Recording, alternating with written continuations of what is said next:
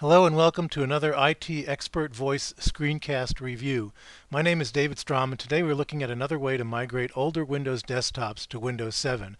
One scenario that we haven't yet covered is where you have hundreds or thousands of desktops running XP and you want to move them en masse to Windows 7 and also start managing what applications you deploy across your enterprise.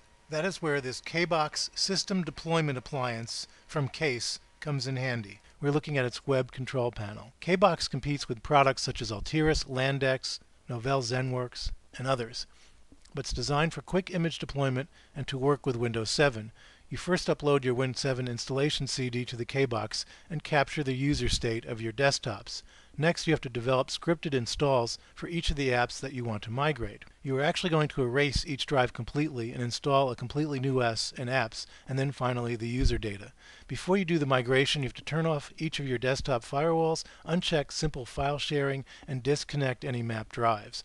We're skipping a few steps along the way here, but eventually you can push out a series of Windows 7 machines and re-image your entire PC fleet in a matter of minutes. If you have mostly unmanaged desktops running various collections of apps on PCs that can run Windows 7, this will take some effort to deploy properly, but will save you time down the road. Other Kbox products have plenty of other tricks to do PC inventory, auditing, and also work with both Mac and Linux desktops. Thanks for watching. You can see other Windows 7 related video screencasts at itexpertvoice.com. This is David Strom.